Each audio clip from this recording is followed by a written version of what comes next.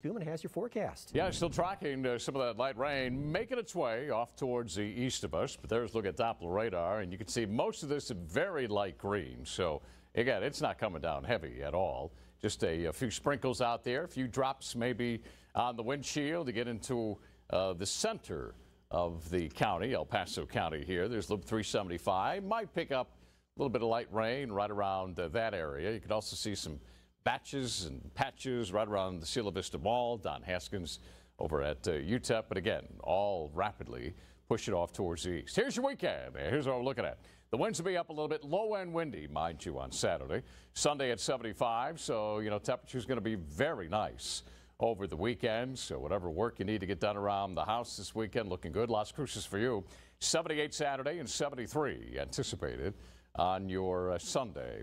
Here's the winds. The wind's not much of an issue over the next couple of days. You have some occasional breezes in here by Thursday and Friday. Saturday, the winds start to pick up a little bit on Sunday as well. So we're going to be looking at some gusts at right around 25 to 30 miles an hour. Here's the overnight low temps we expect, and not bad at all. Temps going to be in the 40s. We'll have partly cloudy skies developing in here.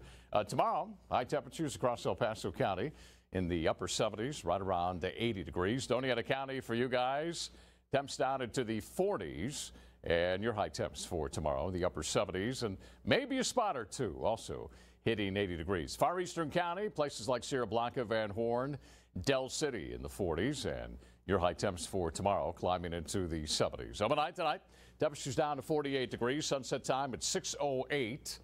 See, sunrise tomorrow will occur at 6:26, but 79 degrees with a mix of sunshine and clouds.